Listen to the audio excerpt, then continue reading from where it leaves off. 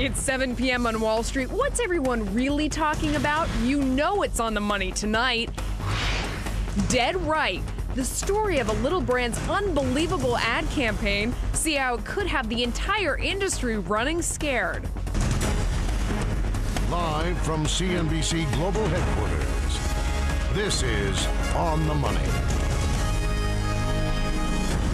Good evening. It may be one of the most aggressive and controversial advertising campaigns ever. It's not on TV and this ad is not on the internet. This campaign is in just a few but widely read magazines, and it all comes from a company traded on the NYSE, and it's turning heads big time and focusing new attention on the running shoe market. Darren Ravel is on the money tonight. Darren? Melissa, let's talk about back alleys, dead people, and running shoes. We never thought they went together, but the people at Pearl Izumi did. And what happened next turned into a marketer's dream. Page through the August edition of Runner's World and you might do something you haven't done in a long time.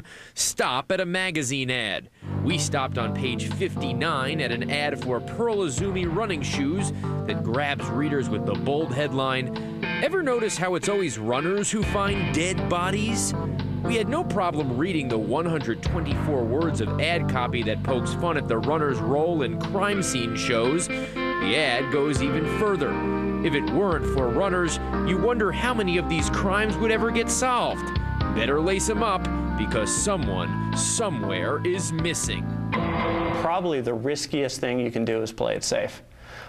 So in taking some risk, in making a bold statement, and in having a message that resonates with runners, you can accomplish some things that are far beyond the scale of our actual budgets or size. The reaction to a series of provocative ads for the small shoe company that falls under the Nautilus umbrella of brands being called unprecedented in Runner's World magazine history. RunnersWorld.com right now is on fire with regards to discussions about Pearl Izumi.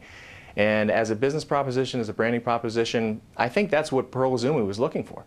Some of the online reactions not positive. This ad rockets past rude and into the land of disturbingly unhealthy, wrote one blogger. They think insulting or sick ads will generate business. I think it is generating pity. But some say there is no harm in being edgy. The more you can have people at either end of the spectrum, I love it or hate it, the better. Now look, it's an $8.5 billion market, the running shoe business is. And it's somewhat cluttered. And a smaller emerging brand like Pearl needs to create a loud statement to be able to grab some of that market share. The emails are also flowing in directly to Pearl Izumi headquarters. The strangest ones? People wondering if they qualify for free shoes if they find a dead body. The folks at Pearl Izumi have done something that many brands these days can't do, stand out from the crowd.